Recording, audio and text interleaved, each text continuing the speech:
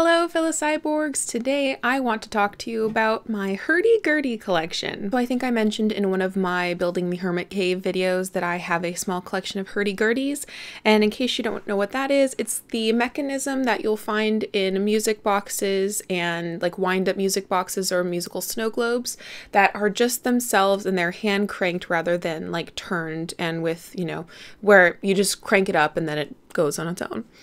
So that's what a hurdy-gurdy is, and it's one of the things that I've just kind of collected over the years. Don't ask me why. I think it has something to do with the vintage feel of it, with the tactile, and also, musical nature of it. It's interactive. You can like hand it to a kid, and as long as it's not a sound that, a song that you don't want to hate in 45 seconds, then they can just have a go at it for minutes and play around with the tempo and stuff. So I thought I'd just show you and play you the different hurdy-gurdies I have, and I think I'm also going to turn it into a challenge for you so you can see what you think it is. I won't tell you what I'm playing before I start playing it, and then I'll let you know if you guessed right or not. So at the moment, most of my hurdy-gurdies are all hanging out in this Peter Pan Big Ben tin, which I got in London. It held English toffee about 10 years ago when I was in London. However, I've pulled one out, as you've already seen, and I also have a big one that I think was the first hurdy-gurdy that I was given, and I think my mom found it at a like toy store, and it's for little kids, and it's even got this like huge handle so you can just like go crazy. But I will play it through a couple times at slightly different tempos, hopefully. That's the plan, and then see if you can guess, and I will see if I can tell you what it is.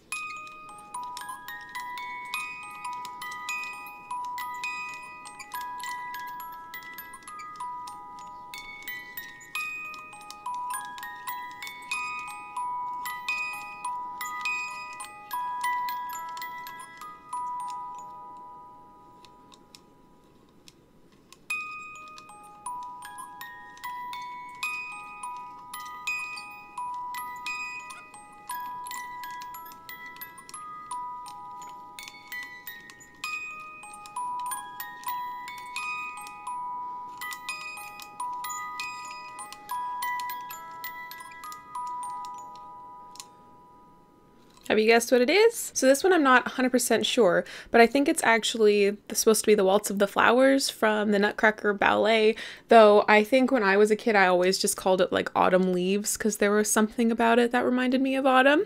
But that's hurdy-gurdy number one. All right, here's the second one.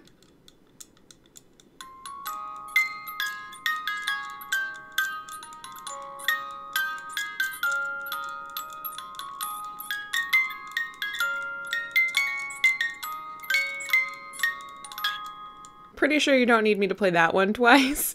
In case you haven't guessed, It's a Small World from Disneyland, the theme song to the ride. And that, I think, I'm sorry, I hope that doesn't get stuck in your head all day and that you just, curse my existence. So this one's just exposed metal, so depending upon what you set it on, depends on how loud it is. So I'm going to set it on this copy of Valette and hope that you can hear it.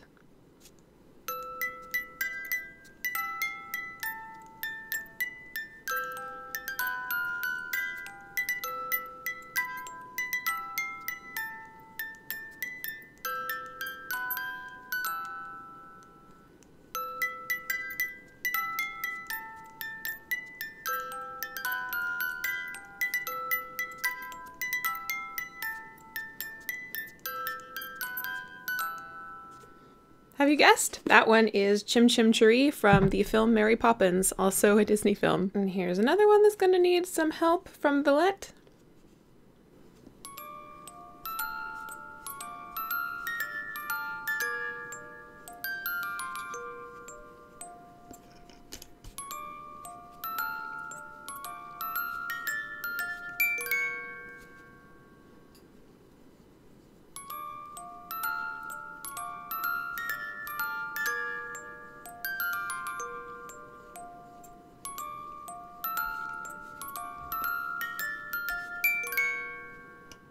Have you guessed that one? It's the theme of the Pink Panther, one of my favorites. This is another quiet one, so I hope you can hear it.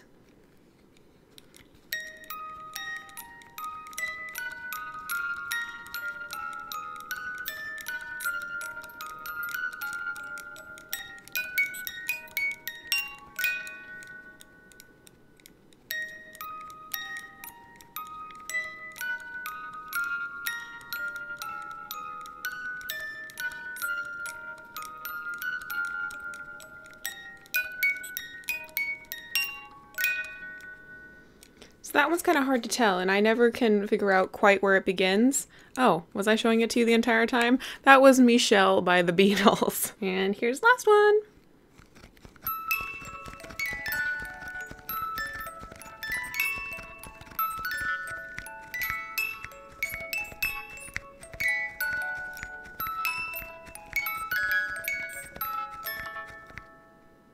Okay. That one was Singing in the Rain from the classic movie film. Movie film? That's good, Manda. So there you have it. That is my Hurdy-Gurdy collection. I also have some musical snow globes, but we'll save that for another video. Please let me know in the comments down below if you, like me, appreciate these old-timey sorts of musical instruments, or if you have any Hurdy-Gurdies yourself. Also, let me know how many you guessed right out of the 4, 5, 6 Hurdy-Gurdies that I played for you today. Thank you for watching, and until next time, continue to be lovely. You're a Hurdy-Gurdy. Just a quick thank you to all my patrons who continue to support my channel through Patreon. I really appreciate it and hope you are having a musically beautiful day.